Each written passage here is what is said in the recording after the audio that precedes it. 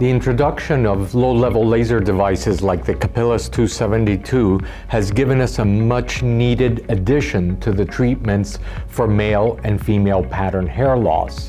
Basically, this is a hat that is worn either at home, while watching TV, working on the computer, or even driving for 30 minutes, Monday, Wednesday, and Friday, or 3 times a week. It's a rechargeable battery so that this can be completely portable. And if we turn it on, we see that it is a pulsating red light wavelength that is emitted from these 272 diodes. So this provides quite a bit of coverage throughout the scalp.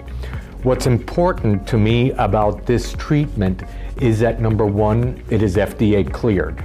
That is of utmost importance. Number two, there are scientific studies that show its effectiveness in treating male and female pattern hair loss. Not every patient reacts or responds the same. Obviously, if the head is completely bald, these devices are not going to be of use in that particular type of patient. The more hair you have, the earlier in your hair loss process that you begin these types of treatments, the more effectiveness you are going to have. In some patients, we see hair loss basically stopping so that it stops hair loss. In others, we actually see hair growth. So there are benefits that can definitely be achieved with this type of treatment.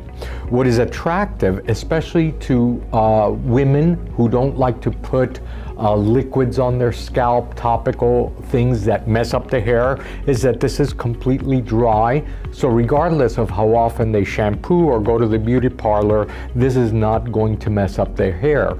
And actually, the routine of putting liquids into the scalp on a daily basis is difficult for some men also. So that is definitely an advantage.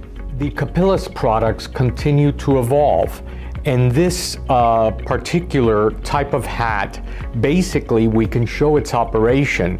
When you turn on the battery, you hear a beep, and then it will continue to beep, as you can see, telling you that it's ready to put on. Now, so that there's no inadvertent looking at the laser lights will not turn on until the hat is placed on the head and actually blocks certain sensors. Then the timer begins, and the typical treatment being 30 minutes, you will hear 2 beeps so that you know that your treatment is completed, and then you can remove the hat from the scalp.